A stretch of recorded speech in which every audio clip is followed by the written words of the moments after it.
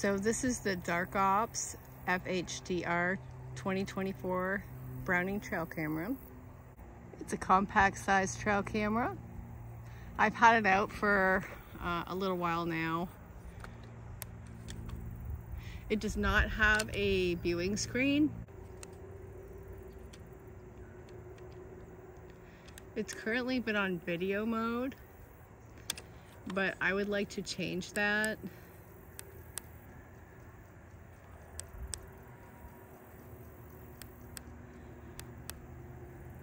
And you can choose time-lapse, video, or trail. I believe trail is just going to be photos, but I haven't got any photos on this camera, so I'm going to go ahead and get some of those hopefully tonight.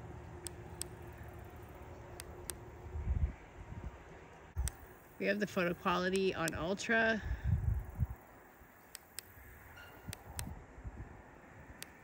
And you can see that's the highest quality for photos.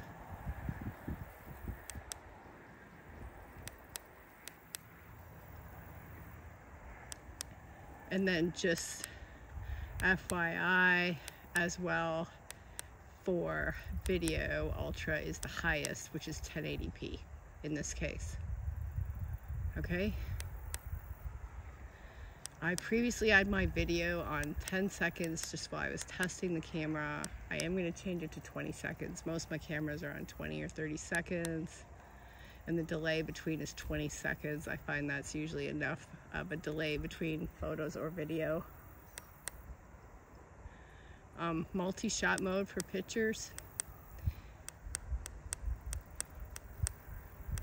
Let's see what you can choose. Let's choose a 2 shots. Temperature display. This is for photos.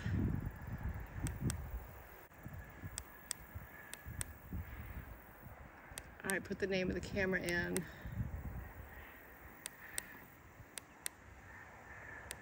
Alkaline batteries are in. Oh, let me mention that you can also use rechargeable or lithium batteries with this camera. Just select the ones that you're using. There's time lapse if you wish. Smart IR is off, so if there's a subject in front of the camera and you want it to keep recording, you can do that. I'm not going to reformat the card. Already done that. The IR flash is on economy to save batteries. You can set a capture timer for when you are interested in capturing photos or videos during a specific time period. The date is already set in time. So I want to see this high dynamic resolution. This should be actually, it doesn't turn on, but it should be able to turn on for photos. I'm told that you can only turn it on and off in video mode for some reason, which isn't right because it's actually for photos. And if they don't have a Trail Cam Plus with a photo and video, then you're not getting the benefits of that. I'm gonna shut the multi-shot mode off. Okay, so now when I go into HDR, I can actually turn it on, even though I'm in video mode for now. So it is on. Apparently you can't turn it on in a for more than one multi-shot mode for photos. So there it is.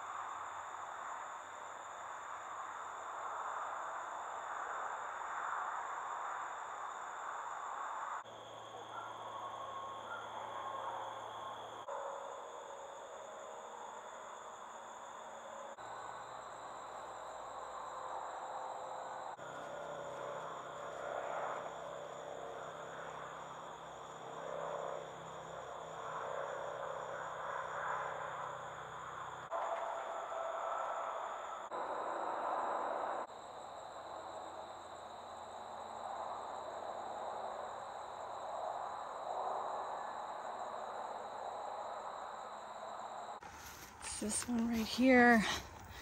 I decided to put the mode back to video mode from pictures since the pictures I'm getting are mostly blurry.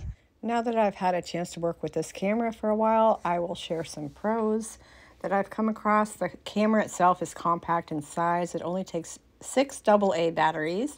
Most of the Browning cameras do take 8. It has excellent audio. I can't stress that enough. If audio is important to you, this is a great camera to choose. The video is high definition 1080p.